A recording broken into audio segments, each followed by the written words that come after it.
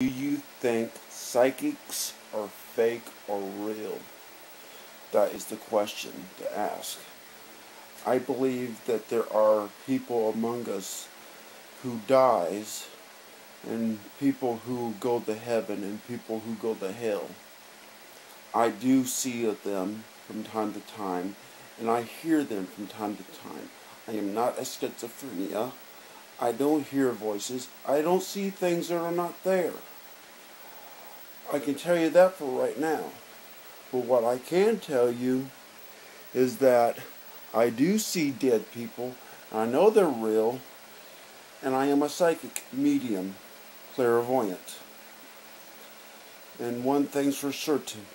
Sometimes it does scare the living shit out of me. But I know the difference and how to protect myself.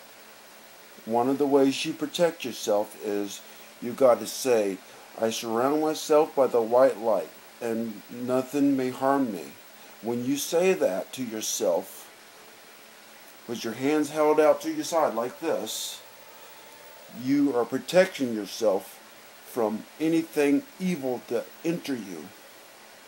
Anything that will harm you will not enter you at all. Oh, I was looking at that sticker. I didn't know what it was. It's right here. It's a sticker on the wall. I didn't know what that was. Okay, nothing is going to harm me when I say that. Now, that being said, I've already protected myself from the white light before I started this video, so know this. When you do a psychic reading, you gotta ask your guides for their help.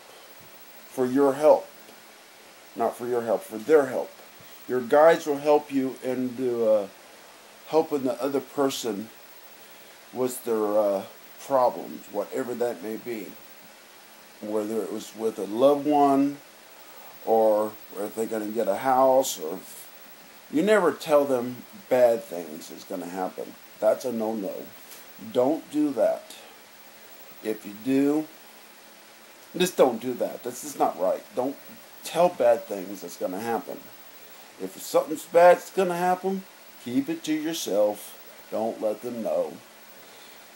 Even if it's something really bad, like somebody's going to die, keep it to yourself. It's not necessarily your place to say.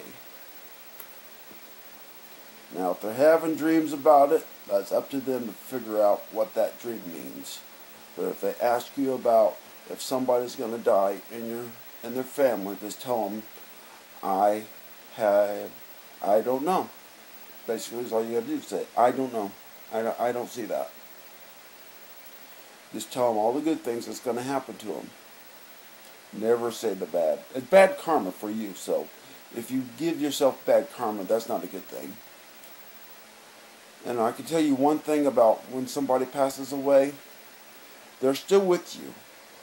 They will eventually move on to enter into a new life unless their past life was good enough that they don't have to move on.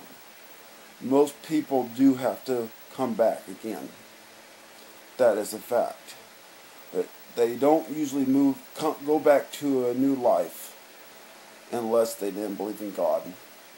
If they were atheists, most likely they're coming back right away. Within the next year or two. I'm psychic. I know that kind of stuff. Okay, that's all I have to say about that kind of shit. Have a good day. Bye-bye.